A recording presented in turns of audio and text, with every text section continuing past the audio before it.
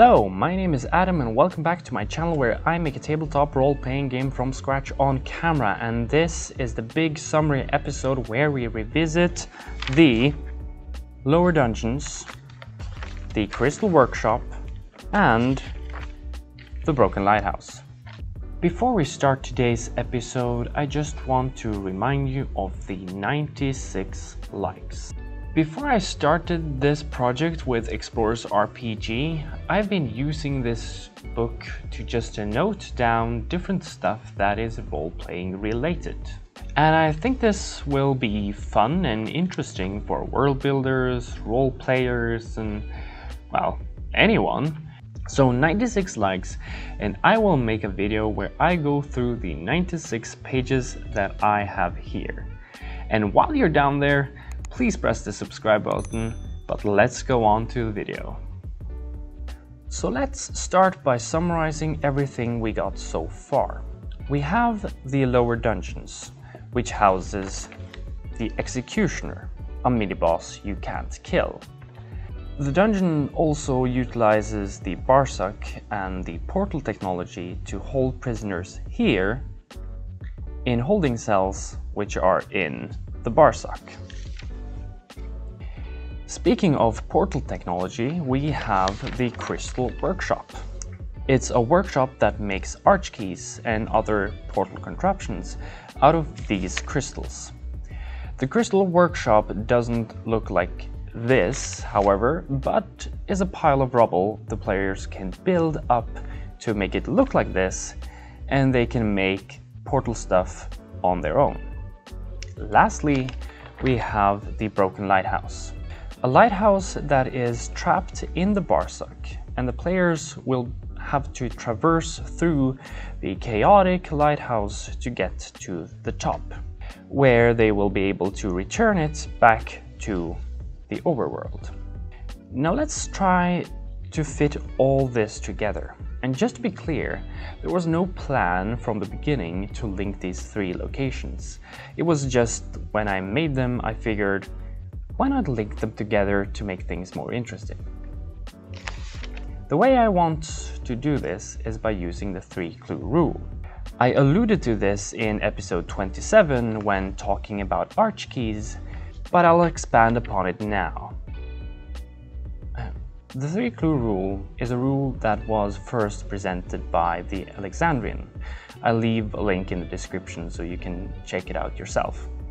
The point of the 3-clue rule is that in order to tell the players where to go next, you need to present them with 3 clues to get them there.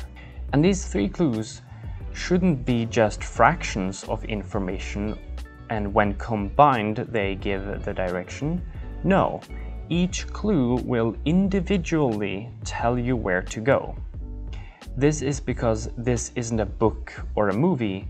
Clues in an RPG can be misinterpreted or just missed, so it's important for the players to get the correct information at least once. As the Alexandrian put it, the PCs will probably miss the first, ignore the second, and misinterpret the third before making some incredible leap of logic that gets them where you wanted them to go all along. So let's think about the conclusion we want to reach and come up with 3 clues for each of these. Conclusion number 1: how to defeat the Executioner. Conclusion number 2: why they need to restore the Crystal Workshop. And conclusion number 3: how to restore the Broken Lighthouse. For the Executioner, as I've said previously, the Executioner is impossible to kill. He or she is a relentless killing machine that aims for the head of anyone coming within reach.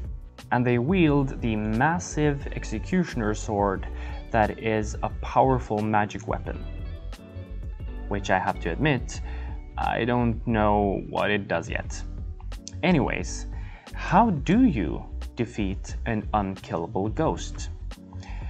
I got to give credit yet again to BeardClipper. He had the brilliant idea of how to defeat him/her. You separate the sword from the ghost by luring the executioner into the Barsack, enclosing the portal with the executioner in the Barsack and the sword in the overworld. The executioner will be defeated. A genius idea yet again, so check out his channel, link in the description. Now we need to tell the players in 3 different ways that they have to lure the executioner into the Barsack without the sword. The first thing I thought of was the diary that I mentioned here. A diary written by the then living executioner, which describes the executioner's sadistic passion for beheading people before the executioner became a ghost. And in the diary there should be a passage saying, "I love my sword more than anything in the world. I think that if I ever was separated from it, I would literally die." This diary I'm actually placing in the Crystal Workshop because, yeah, just wait and see. It's a weird place to put it, but it will make sense in the end. For the second clue, we could have an academic book written by a scholar that describes the existence of ghosts. Say something like, "Zombies and ghosts are 2 different creatures. Zombies are formed from people that die in the overworld and are corrupted by evil energies. Ghosts are formed from people that die in the Barsack and are corrupted by evil energies. Zombies are weak to fire and will burn and die if you light them up. Ghosts are different. They become ghosts because their spirit is trapped in an object of personal value, and which is worn or held by the ghost. Separate the ghost from the object and they will die. But be wary. If they notice you're trying, they will scream in terrifying agony." Again, telling this will give the players direct information on how to defeat the executioner. This book will be found in the Lighthouse. The unknown explorer has found this book in a library and knows how to both defeat zombies and ghosts. I'll probably add a note on the map found in the Lighthouse with "Run from this ghost" with a large arrow pointing to the lower dungeons. For the third clue, well, let's hold off the third clue until the end of the episode. So currently 2 clues to defeat the executioner, a diary and an academic book. Over to the Crystal Workshop. We'll need another 3 clues to explain to the players that they need to restore the workshop to get a hold of more advanced portal technology. And again, I'll leave the third clue till the end of the episode. The first clue I'm adding is a broken arch key. A broken arch key with the note, "Get this fixed at the workshop, it's urgent." Now this is not only a clue, but it's also a plot hook. Where does this arch key lead to? I don't have the answer yet, but that's something for another episode. I'll place this clue in the lower dungeons. A broken key that one of the guards left behind. For the second clue, I want to use the map found in the broken lighthouse. Not the secret part of the map, but the map part. Notes and arrows on the map that says, "Go here to repair arch keys, but only during the day." The "only during the day" part is maybe true, I don't know yet, but it's fun to keep the players on their toes. Well, that was quick. Was that too quick? Okay, well, moving on. Lastly, the broken lighthouse. 2 more clues, where the first one is a schematic. A schematic on how to make an enormous portal and the device that triggers it. This schematic is going to be placed in the crystal workshop. And the schematic is part of some portal technology plan that someone was planning to make. And apparently our mysterious explorer took this idea and went ahead and made it. The second clue we'll put in the lower dungeons. It's going to be a backpack, or a sack, which is left behind by our mysterious explorer again. I'm thinking he wandered through the lower dungeons and was ambushed by the executioner and ran and dropped the bag in the process. The bag would be full of useful items like different arch keys, some tools and first aid kits. Lastly, it contains a small map that leads the way to the lighthouse, as well as maybe some sort of portal device that makes it easy to navigate the lighthouse. I'm placing it somewhere here, close to the torture room. I want the players to walk over to the bag and say, "Hey, someone left this bag here. I wonder why it..." Roll a reflex save. A large sword comes swinging for your head as the executioner lunges towards you. Now that we have a total of 6 clues, you might start to see a pattern. 2 clues in each location, and each of them point to the other 2 locations. This is part of the node-based scenario designed by the Alexandrian again. Let me show you.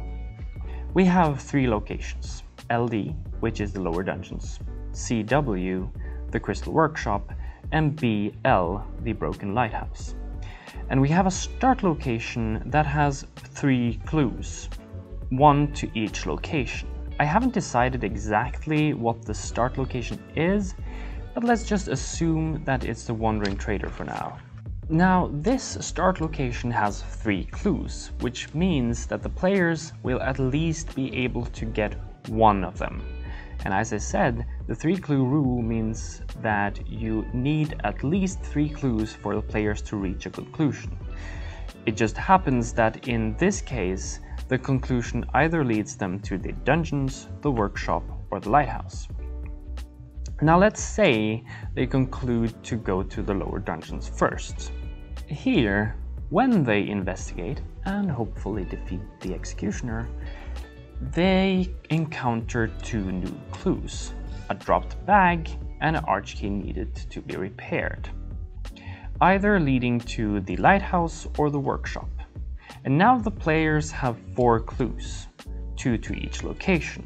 1 clue from the start location and the broken arch key will lead to the crystal workshop, and the other from the start location and the backpack will lead to the broken lighthouse. Again, the 3 clue rule is held since they have at least 3 clues to reach a conclusion.